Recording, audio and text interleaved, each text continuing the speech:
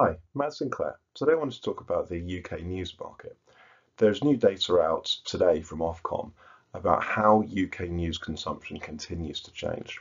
I've done some comparisons looking back from the 2023 data here to 5 years ago in 2018. I think that gives a nice before and after COVID and gives a nice sense of the medium-term change versus some of the distortions of the COVID years.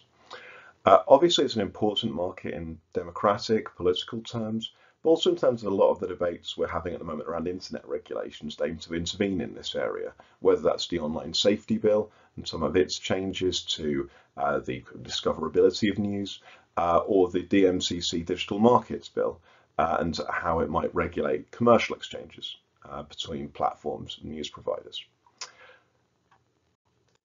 So first, and probably not a surprise, but the shift to online news is still continuing. It doesn't look to me, though, particularly like necessarily a shift to social media, more a shift within social media from PCs to smartphones, and an ongoing shift away from the enormous share of news that starts out as TV. Radio continues to be probably, I think, a bigger deal than the profile it gets in the debate around the news industry, and TV and radio both are just absolutely enormous as sources of news. And so, while we obviously talk about the trends and how it's changing, we shouldn't lose sight of how kind of the continued importance of the broadcast media.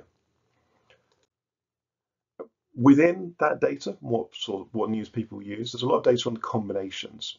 One that's probably quite interesting is the internet-only contingent, sort of the equivalent of cord cutting, but for news. That's growing pretty sharply as a range of offline options from TV to printed newspapers contract. Looks like they're not just contracting in terms of, okay, I used to say watch a TV news bulletin and read some stuff online and read a newspaper, but it might be they're losing both offline options and just going online. So it's quite a significant growth in that internet-only population. But if we go down a level from those big aggregates, look at individual news sources, I think there's a load of really interesting stories. Here I've limited it though, just for the sake of sanity on the graph, which is already pretty busy. I've limited it to those which are the most important news source for 1% or more of the population in 2018 or 2023. And that's what I believe this percentage is. Now that does count a lot of important media, including some that might be important for influential demographics. So, there are some prestigious broadsheet newspapers that don't have their impact through reaching a lot of people, but through reaching a smaller subset of people who matter to financial markets, matter politically. Looking within this data, you can see a few things. Again, linear TV is still absolutely massive, but declining. And I think when we're thinking about the substitution, when other media grows, we often focus on, say, newspapers, but I think really it's what cutting chunks out of linear TV is really sort of the big trend, and there's a lot of that still to come. There's a lot of room really almost for every other source of news to grow in prominence as linear TV likely continues to see a decline. The BBC is still a very big deal as well. And in some ways, I'd say its influence is diversifying. So BBC One News might be less overwhelming than it maybe was at one point, but the website's growing. More of its radio stations meets the sort of 1% threshold to come onto this graph in 2023 than in 2018. And I think it's interesting to see to sort of see that evolving picture of how the role the BBC plays. In terms of newspapers, unfortunately, it is quite printed newspapers. There is a decline there, and we haven't yet seen many of the sort of newspaper websites crack through into having that scale that the printed newspapers did. Some have, Guardian and the Mail, for example, but not all. Again, some of those fit in that category I mentioned earlier of important, but not necessarily important through the raw numbers. I think it's interesting to see GB News show up. Obviously, it's not huge on this graph, but considering some of the challenges that have been reported there since it launched, I think it's a pretty big deal to be on this graph at all. And it is here, right?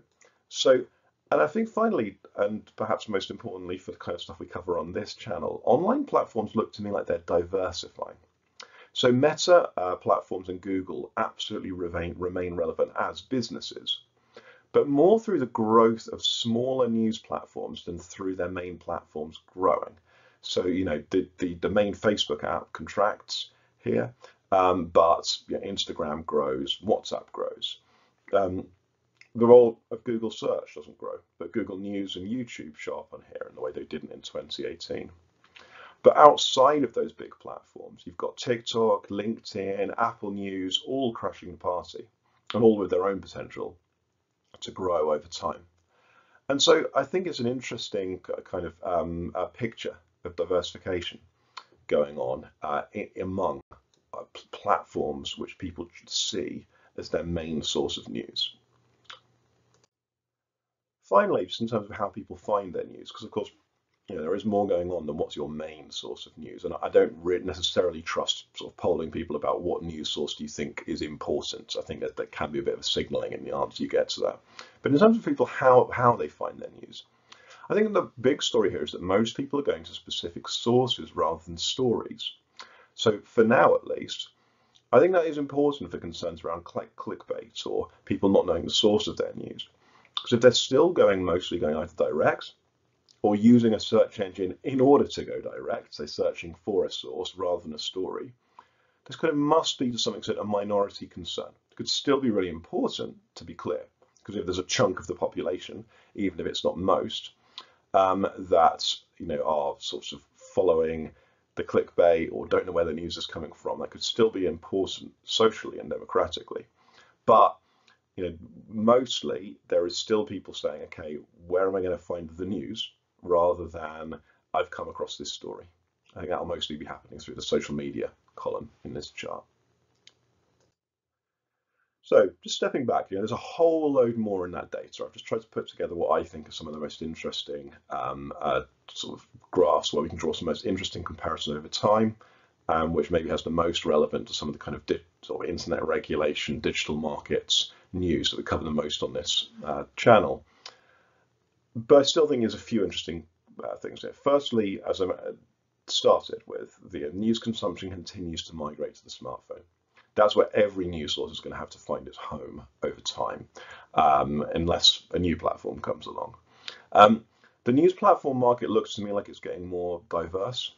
It's interesting to think about this alongside, say, the trends in the digital ads market, where the big two are losing market share. It certainly doesn't look very winner takes all. There's I think again, it's a story where different businesses with relationships to consumers that themselves differ. So Apple, for example, through the device, are providing new kinds of news platforms, which are becoming important to more users over time. And finally, people can continue to go to news sources as much as news stories. It means there's still a place for cultivating that brand, that consumer relationship. It is not yet all about living or dying on the market for each individual story. So I hope you found that interesting. A lot more in there, but I'd love to know what you think. Anything else, anything interesting that you've seen in the news consumption data over time? Any thoughts on what I've mentioned today? Please do like and subscribe. I look forward to speaking to you next time.